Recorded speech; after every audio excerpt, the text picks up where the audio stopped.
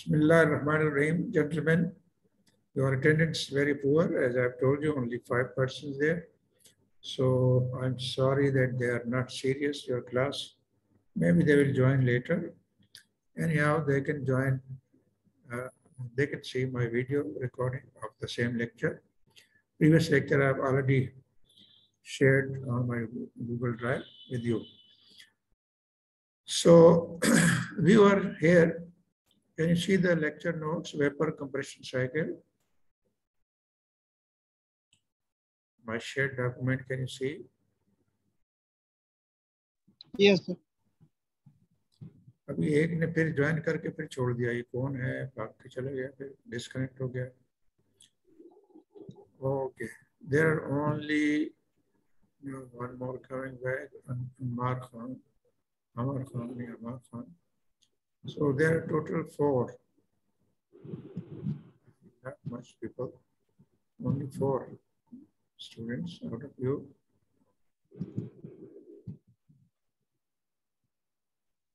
Till now. So you can note that attendance Shahzad Riaz, Ammar Khan, Uzaifa, Shahzad, and Usman Akhtar. Roll number 7, 13, and 12. And what is the number of Ammar Khan? Who is Ammar Khan? Yes, sir, 11. It's not written here. Roll number 11. Roll number 11. It should write in the. Why it's not coming? The title. So we were here. Now you did not reply me. Can you see my shared document?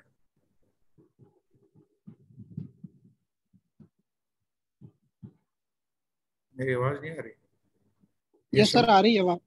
जी जी. ये अंग्रेजी में simple चीजें समझ नहीं आती भाई. When I say can you see my shared document, तो the answer is yes or no. और मुकम्मल खामोशी होती है, कोई जवाब नहीं देता. जिसको भी समझ में आ रही मेरी बात, वो कम से कम माइक अनम्यूट करके मुझसे बात करे, जवाब दे, ताकि मैं आगे बढ़ूं. अच्छा, okay, now I can hear you. Now we will discuss 3 types of vapor compression. उसमें से जो है ना, ये हमने बता दिया कि सिंगल स्टेज और 2 स्टेज वगैरह और कैस्केड टाइप. तो उसके बाद हमने ये सिंपल डिस्कस किया था, उसकी टीएस डायग्राम डिस्कस की थी, और उसके बाद ये पीएच डायग्राम डिस्कस की थी सिंपल साइकिल की. अभी जो हम करने जा रहे हैं वो स्टैंडर्ड साइकिल में पिछले लेक्चर में डिफाइन कर चुका हूँ, उसकी डेफिनेशन और एक्चुअल वेपर. अभी मैं एक्चुअल वेपर इसी डायग्राम में आपको दिखा रहा हूँ. मैंने कहा इनको मैं ये छोड़ रहा हूँ, फिर आपको 1 2 3 4 दिखा रहा हूँ. लेकिन अब हम आते हैं एक्चुअल पे. 1 2 3 4 के बजाय आप देख रहे हैं कि सॉलिड लाइन जो है 1 2 3 4, ये एक्चुअल, ये जो ना थ्योरेटिकल साइकिल है, और एक्चुअल साइकिल ये है 1 2 डैश, ये 2 डैश इधर है, ये ब्रोकन लाइन, ये रेड कलर की ब्रोकन लाइन आप देख रहे हैं, रेड कलर की ब्रोकन लाइन. अच्छा, ये क्या है? सैचुरेटेड स्टेट 1 क्या है? Saturated vapour eight inlet. लेकिन यहाँ जो है 1 डैश जो है ना, यहाँ नहीं दिखाया कि 1 डैश जो है ये super heated vapour at the inlet भी हो सकता है. तो दीज आर द डिफरेंस. याद रखें, एक्चुअल में और आइडियल में फर्क ये है कि state 1 is saturated vapour, that is inlet to the compressor. State 2 is super heated vapour. State 3 is saturated liquid at the outlet of the condenser, and state 4 is in 2-4 region, 2-phase region, and 3-4 process is irreversible, and this is called as throttling process. So 1-2 is isentropic process in compressor. 2-3 is constant temperature process of heat transfer, and 4-1 is also constant temperature heat transfer. ये 4 चीजें याद रखनी कि heat transfer is constant temperature, 4-1 and 2-3 process, and compression process 1-2 is isentropic, and expansion process 3-4 is throttling, irreversible. So ये ideal vapor compression cycle है. Actual cycle इसके ऊपर draw किया गया कि ये suction to the compressor may be superheated. Saturated vapour नहीं होगा, सुपर हीटेड वेपर. तो ये 1 पॉइंट आगे आके इधर आ जाएगा. ये जो मैं एरो दिखा रहा हूँ, black broken line, red broken line, ये सैचुरेटेड वेपर है. लेकिन broken line itself irreversible process है, चाहे वो सैचुरेटेड वेपर से शुरू हो या सुपरहीटेड वेपर से शुरू हो और एंड होगा 2' पे। अब आप देख रहे हैं कि इसका प्रेशर कंडेंसर से ऊपर है, discharge pressure of compressor 0.2' is slightly higher than the constant pressure in the condenser. The reason is in actual process, वो तो आइडियल प्रोसेस के इनलेट से लेकर आउटलेट तक कोई प्रेशर ड्रॉप नहीं होगा किसी भी हीट एक्सचेंजर में। हीट एक्सचेंजर दो हैं, एक इवेपोरेटर और एक कंडेंसर। तो pressure in heat exchanger is constant, no pressure drop, it is friction less flow. लेकिन वो आइडियल केस है। एक्चुअल केस में फ्रिक्शन लॉस होता है, चाहे जब भी कोई लिक्विड या गैस किसी पाइप में से गुजरती है। तो इवेपोरेटर और condenser, they are long pipes bent zigzag manner, and that is why there will be pressure loss during the flow. So that is why at inlet of condenser pressure will be slightly higher than pressure at the outlet of the condenser. इसलिए 2' से लेकर 3 तक ये ऊपर broken line, जितने भी यहाँ broken lines हैं, ये रेड है या ब्लैक है, ये एक्चुअली शो करती है एक्चुअल प्रोसेस को, डिफरेंट शो करती है एक्चुअल प्रोसेस में और आइडियल प्रोसेस। जो सॉलिड लाइन है 1 2 3 4 ये आइडियल प्रोसेस है, और ये जो प्रोसेस है बाकी ब्रोकन लाइन के आइसेंट्रोपिक नहीं है। हमारी एक अजम्पशन थी कि कंप्रेसर में जो प्रोसेस है आइसेंट्रोपिक नहीं है। एक तो ये नहीं होगा रियल साइकिल में। दूसरी अजम्पशन थी कि कंडेंसर में प्रेशर कांस्टेंट होगा, नहीं, ये ऐसा नहीं होगा। जब भी फ्लो होगा किसी भी पाइप में या कॉम्प्लिकेटेड सिस्टम ऑफ पाइप्स में, तो उसको प्रेशर ड्रॉप होगा। ये प्रेशर ड्रॉप यहाँ डेल्टा पी की शक्ल में दिखाया गया कि इनलेट पे प्रेशर हायर है, आउटलेट पे लोअर है, उसका डिफरेंस जो है डेल्टा पी दिखाया गया। आउटलेट पे देखिए यहाँ आ गया प्रेशर, इनलेट में ये हाई था। तो this is pressure drop in the condenser. अब आप इनलेट टू द इवेपोरेटर 0.4 है, 0.4 से 1 तक हमने कांस्टेंट प्रेशर, आप ये देखें ना, ऑर्डिनेट पी है, हॉरिजॉन्टल लाइन जो है ना इस पी एच डायग्राम में कांस्टेंट प्रेशर लाइन है।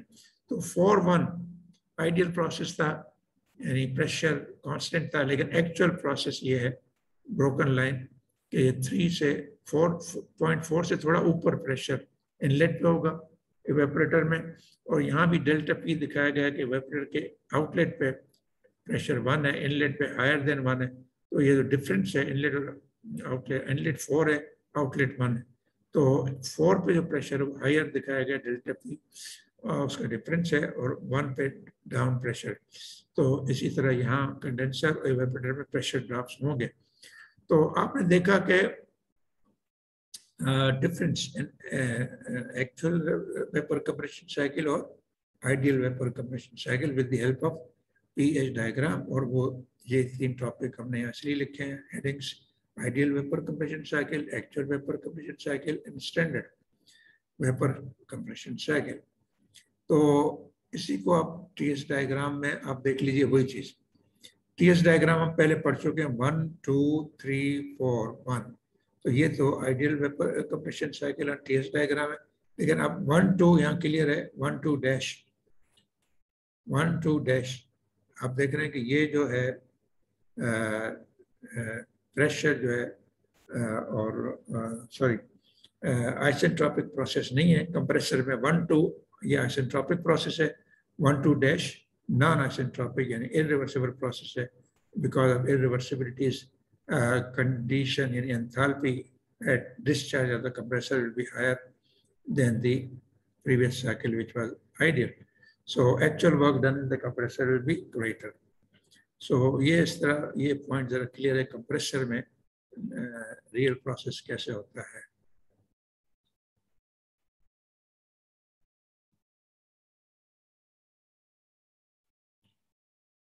So can I go ahead?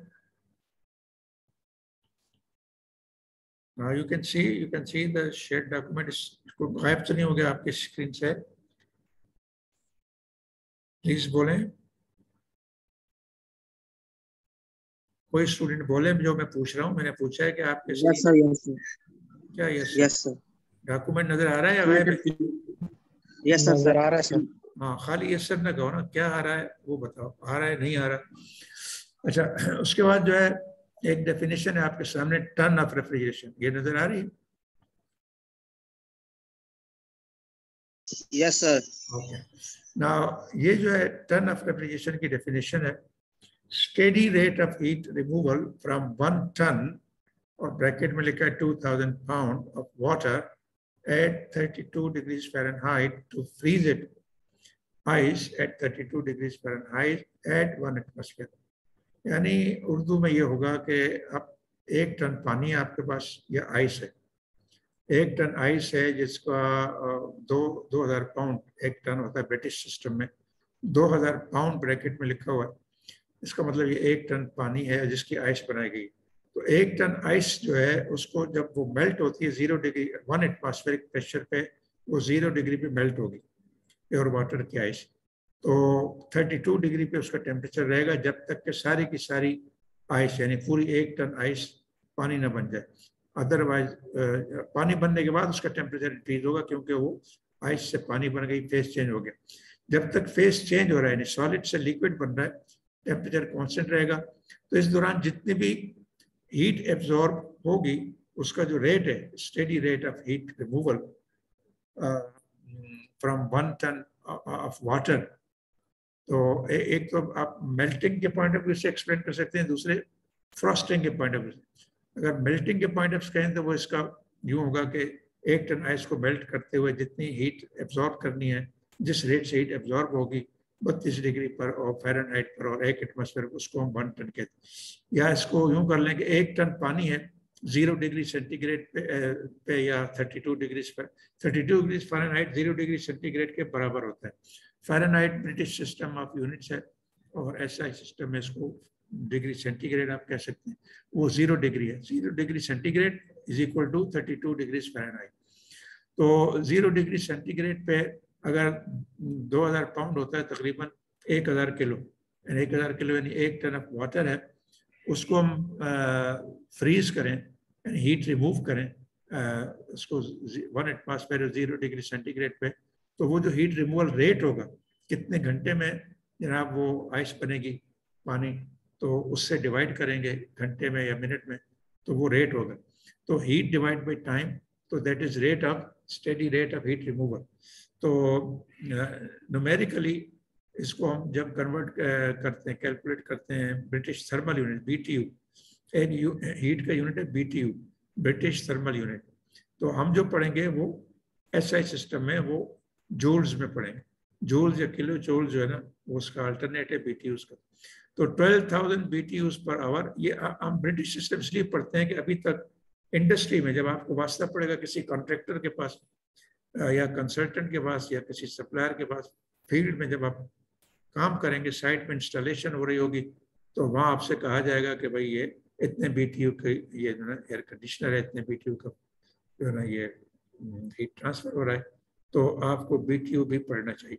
तो BTU जो है 12,000 BTUs पर आवर, ये कहलाता है 1 टन ऑफ रेफ्रिजरेशन।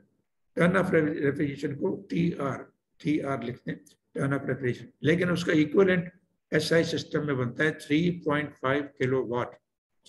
तो ये जो बर्फ बनती है 1 टन की, उसमें जो हीट रिमूवल होता है वो है 12,000 BTU पर आवर या 3.5 kilowatt of heat removal in SI units.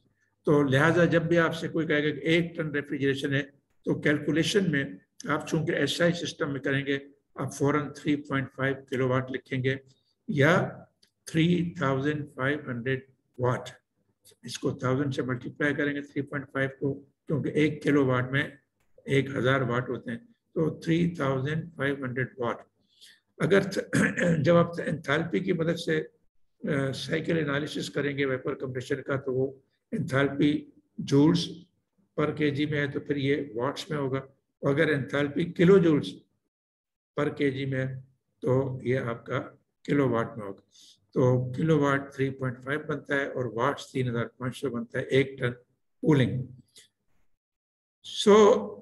एक और टर्म आपके सामने, कोएफिशिएंट ऑफ परफॉर्मेंस, COP जिसको कहते हैं, COP ऑफ रेफ्रिजरेशन प्लांट, और ये है cooling divided by work. Refrigeration means cooling.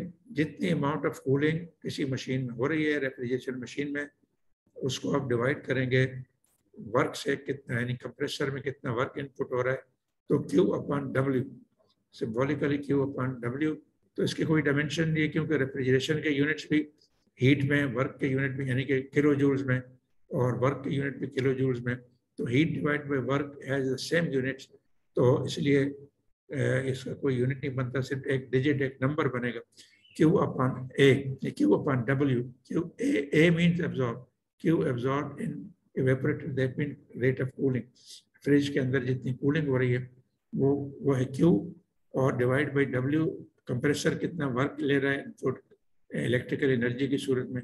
तो इलेक्ट्रिकल एनर्जी हो या थर्मल एनर्जी, उन दोनों के यूनिट एसआई सिस्टम में सेम है, किलो जूल्स पर सेकेंड वाट कहते हैं, किलो वाट कहते हैं, और सिर्फ किलो जूल्स को जो है वो कन्वर्जन जो है डिवाइड बाई टाइम होगा तो वो किलो वाट हो जाएगा। तो Q अपॉन W, चाहे रेट हो या जस्ट एनर्जी हो, रेट पावर होता है, और एनर्जी का रेट यानी divide by time, energy divide by time जो है ना, उसको हम पावर कहते हैं, और सिर्फ एनर्जी को हम एनर्जी कहते हैं, और उसके यूनिट जूल होते हैं। तो COP of cooling is Q divide by W, और रेफ्रिजरेशन डिवाइड बाई वर्क। तो ये तो डेफिनेशन हो गई। लेकिन रेफ्रिजरेशन मशीन जो है, वही मशीन हीटिंग के लिए भी यूज हो सकती है। अगर उसका हीट, आपने देखा कि वेपर कंप्रेशन सिस्टम में एक जगह हीट एब्जॉर्ब हो रही है, दूसरी जगह खारिज हो रही है। इवेपोरेटर में हीट एब्जॉर्ब हो रही है और कंडेंसर में खारिज हो गई।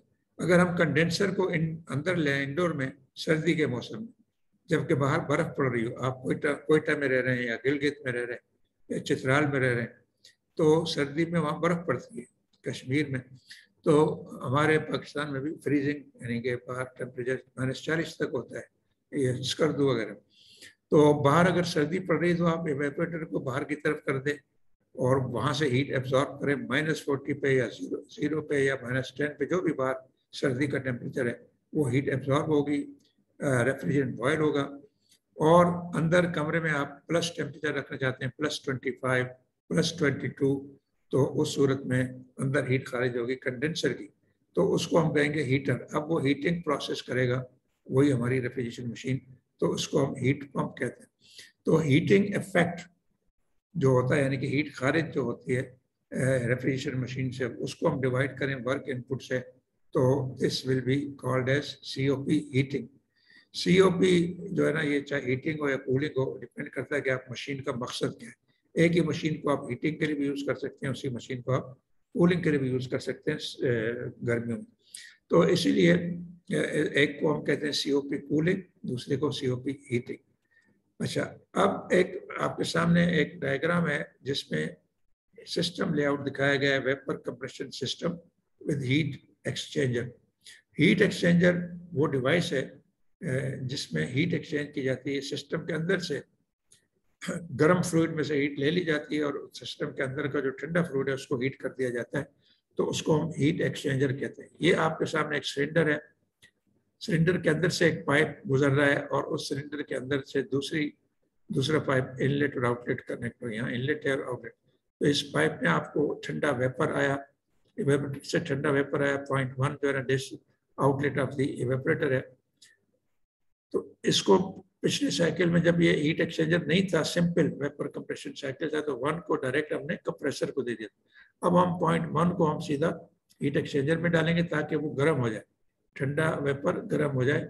इसकी मदद से जो गर्म वेपर गर्म लिक्विड कंडेंसर में से आ रहा है, ये 0.3 गर्म लिक्विड आ रहा है।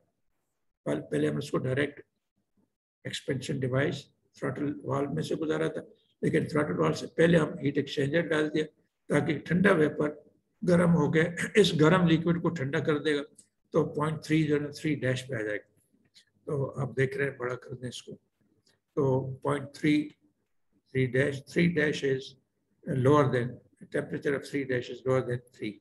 तो पहले हमने 3 को डायरेक्ट 4 पे आपने थ्रॉटल किया। अब आप इसको ठंडा करके यानी सब कूल करके हम 0.4 पे लेके आएंगे एक्सपेंशन के बाद। तो उसके बाद हमें ज़्यादा ठंडा लिक्विड मिलेगा इवेपोरेटर में, उससे फायदा हम आप पीएच डायग्राम में आपको दिखाएंगे कि कूलिंग ज्यादा होगी, कूलिंग ज्यादा होगी। दूसरा फायदा ये होगा कि पहले हम इस ये जो इवेपोरेटर में से जो एग्जिट हो रहा है low pressure low temperature vapour, उसको डायरेक्ट कंप्रेसर में दे देते, तो ये अगर अगर ये इसमें वेपर में अगर लिक्विड भी है तो डायरेक्ट कंप्रेसर में जमा हो जाएगा लिक्विड, और कंप्रेसर को पिस्टन और पिस्टन हेड के दरमियान आके उसको डैमेज कर देगा। तो लिक्विड कभी भी कंप्रेसर में नहीं जाना चाहिए, लिक्विड वेपर।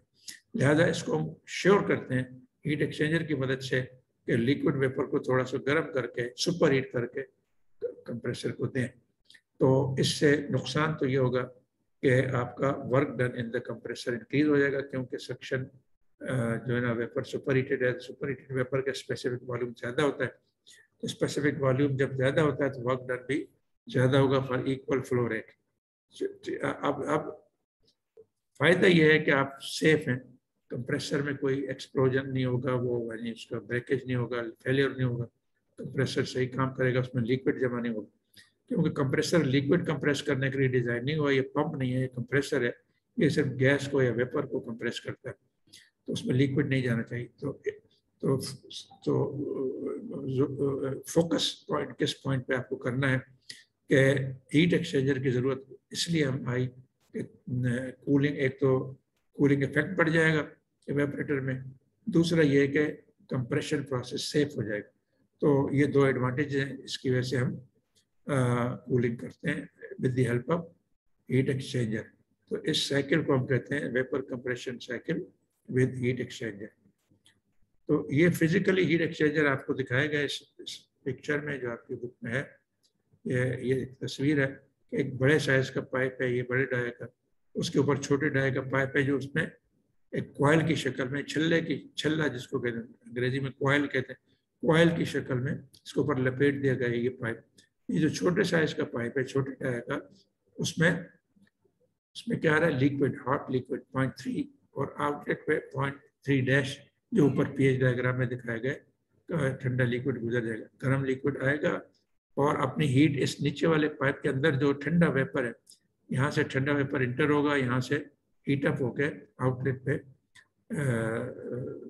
जो है निकल जाएगा ताकि वो सुपर हीटेड में चला जाएगा। तो ये हीट एक्सचेंज इस तरह होता है। तो लिक्विड टू सक्शन, इसका एक्चुअल नाम रेफ्रिजरेशन इंडस्ट्री में ये है liquid to suction heat exchanger. ये स्टोकर एंड जॉन की बुक में फिगर 1014 और vapour to liquid heat exchanger of refrigeration cycle, सब cooling of saturated liquid coming from condenser takes place with saturated vapour coming from evaporator. तो ये वो है, यहाँ से 0.1 है तो ये आउटलेट पे 0.1 डैश यानी सैचुरेटेड वेपर सुपरहीट हो जाएगा, यहाँ 0.3 है सैचुरेटेड लिक्विड और आउटलेट पे 0.3 डैश है और ये सब कूल्ड लिक्विड निकल जाएगा। तो एक तरफ लिक्विड सब कूल्ड हो जाएगा, उससे कूलिंग इफेक्ट बढ़ जाएगा, और दूसरी तरफ सैचुरेटेड वेपर जो है ना सुपर हीट होकर कंप्रेसर में जाएगा, इससे कंप्रेसर सेफ हो जाएगा।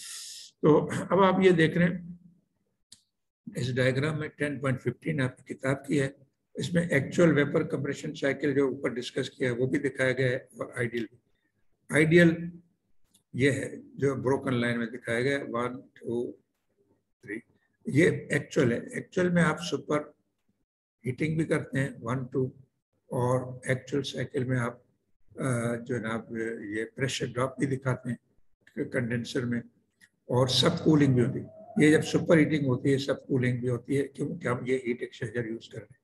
लिक्विड सब कूल हो जाता है, और ये जो आप देख रहे हैं पॉइंट, ये सैचुरेटेड लिक्विड इनलेट पे आता है इस पॉइंट पे, और सब कूल लिक्विड 0.3 यहाँ से निकल जाए।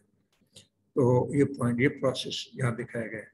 और ये जो गैस है इवेपोरेटर में से निकल रही है वो यहाँ आ रही है, और निकलते वक्त यहाँ से सुपर हीट होकर जा रही है, जो ये प्रोसेस दिखाया गया। तो इसको super heating, vapour super heat हो जाता है, लिक्विड सब कूल हो जाता है। अब यहाँ से अगर ये सब कूलिंग ना होती, यानी हीट एक्सचेंजर ना होता, तो हमारा डायरेक्ट एक्सपेंशन यहाँ तक हो जाता। आप देख रहे हैं कि कूलिंग यहाँ से यहाँ तक होती, देख रहे हैं ये सैचुरेटेड वेपर से लेकर यहाँ तक, तो ये लाइन छोटी है।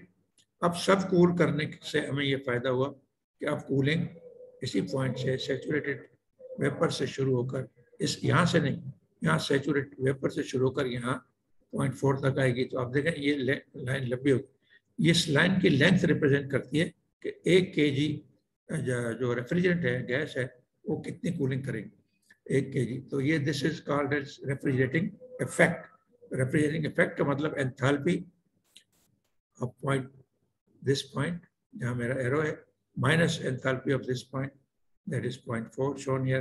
तो यहाँ पॉइंट का नंबर नहीं दिया हुआ, नंबर 1 यहाँ दिया हुआ। इसको आप चलिए नंबर 1 नहीं दिया हुआ, इसको 1 डैश समझ लें या 1 को ये समझ लें। तो 1 H1 minus H4, this is called refrigerating effect, यानी वो कूलिंग जो 1 kg ऑफ वेपर लिक्विड का वेपर बनने से वेपरेटर में जो कूलिंग इफेक्ट होगा उसको हम कहते हैं कूलिंग इफेक्ट। सो इसके साथ ही ये मेरे हाथ की डायग्राम ये और वो एक ही है, इसको छोड़ दें। तो pH diagram of vapour compression cycle with ideal assumptions and real vapour compression cycle with heat exchanger, वो ये किताब की डायग्राम, ये ज़्यादा क्लियर है। लेकिन यहाँ मैंने क्लियर ये कर दिया कि उसमें ये 0.1 नहीं दिखाया गया था ये पीएच डायग्राम में। तो इस पर प्रेशर ड्रॉप हमने नहीं दिखाया, वहाँ प्रेशर ड्रॉप दिखाया है। ये एक्चुअल साइकिल दिखाया, प्रेशर ड्रॉप, वो तो मैंने पिछली दूसरी ड्राइंग, इससे पहले जो डायग्राम दिखाई थी पहले लेक्चर में, वहाँ मैंने दिखाया। तो यहाँ मैंने सिर्फ ये इम्पोर्टेंस बताई है कि हीट एक्सचेंजर का काम क्या है, हीट एक्सचेंजर कैसे रेफ्रिजरेटिंग इफेक्ट इंक्रीज करता है, वो यहाँ ज़रा क्लियर है कि 0.1 सैचुरेटेड वेपर माइनस 0.4 सब कूल्ड लिक्विड, जब 3 आप देखें 3 और 3 डैश, 3 सैचुरेटेड वेपर है, 3 डैश सब कूल्ड है। यहाँ 1 सैचुरेटेड सॉरी 3 सैचुरेटेड लिक्विड था, सब कूल्ड लिक्विड। यहाँ 1 सैचुरेटेड वेपर था, तो 1 डैश जो है ना सुपर हीट हो गया। तो ये सुपर हीट बराबर है सब कूल के, ये डेल्टा एच, यानी H3 minus H3 dash, H3 minus H3 dash is equal to H1 dash minus H1। तो ये प्रॉब्लम में आपको ये दिया होता है कि सुपर हीट कितना हुआ, से वो कहें जी 5 डिग्री सुपर हीट हुआ। तो पीएच डायग्राम की मदद से आप 0.1 डैश फाइंड आउट कर सकते हैं इस डायग्राम पे, और वहाँ से उसकी एंथैल्पी यहाँ से पढ़ सकते हैं। तो सैचुरेटेड की एंथैल्पी भी वहाँ से पढ़ सकते हैं, लेकिन अब आप सैचुरेटेड टेबल्स आप पढ़ेंगे पीएच के लिए, रेफ्रिजरेंट्स के लिए। तो H1 माइनस H डैश जो है ना, this is equal to H3 minus H3 dash. तो इसको इक्वलेंस करके आप जो अननोन है 0.3, यहाँ की एंथैल्पी मालूम कर सकते हैं। अब ये जो है, अगर ये हम हीट एक्सचेंजर ना लगाते तो हमें ये एक्सपेंशन 0.4 डैश इधर मिलता।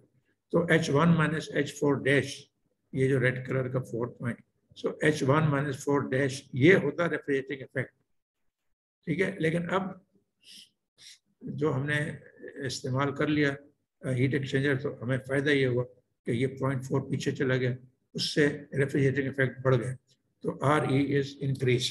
सो इसके साथ ही हमारा टाइम ख़त्म होने को है, और हम नेक्स्ट टॉपिक जो है ना 2 stage cascade vapour compression system, system layout वगैरह पढ़ेंगे कैस्केड सिस्टम का। अब तक हमने वेपर कंप्रेशन साइकिल पढ़ लिया, स्टैंडर्ड वेपर कंप्रेशन साइकिल पढ़ लिया पिछले इस लेक्चर में और पिछले लेक्चर में, और टाइप्स ऑफ साइकिल जो है वेपर कंप्रेशन के, with super heat, with heat exchanger, without heat exchanger, standard vapour compression cycle, और एक्चुअल वेपर कंप्रेशन साइकिल, और आइडियल वेपर कंप्रेशन साइकिल। तो ये सारे डिफरेंसेस हमने पढ़ लिए, सारी डेफिनेशन पढ़ ली। 1 टन रेफ्रिजरेशन क्या होता है उसकी डेफिनेशन हमने पढ़ ली। COP क्या होता है, कोएफिशिएंट ऑफ परफॉर्मेंस, उसकी डेफिनेशन भी हमने पढ़ ली। कोएफिशिएंट ऑफ परफॉर्मेंस 2 किस्म के होते हैं, हीटिंग के, कूलिंग के, वो हमने पढ़ लिया। तो इसके साथ ही हमारा आज का ये टॉपिक ख़त्म करते हैं, और नेक्स्ट इंशाल्लाह हम कैस्केड साइकिल पढ़ेंगे। अगर कोई क्वेश्चन है तो हमारे पास तकरीबन 1 मिनट का वक्त होगा, वरना सडनली ये कट ऑफ हो जाएगा, क्योंकि मुझे वार्निंग आ चुकी है जूम की तरफ से। तो अगर कोई सवाल हैं तो करें, वरना आप राइटिंग में जो है ना वो सवाल कर सकते हैं, ये उसके ईमेल के ज़रिए कि भाई फलां लेक्चर में फलां चीज़ समझ में नहीं आई, इसका जवाब नहीं है, अगले लेक्चर में पूछ सकते। ठीक है जी। भाई कहाँ चले ओके गए? सर। हाँ ओके, ओके सर। खुदा हाफिज। अल्लाह हाफिज सर।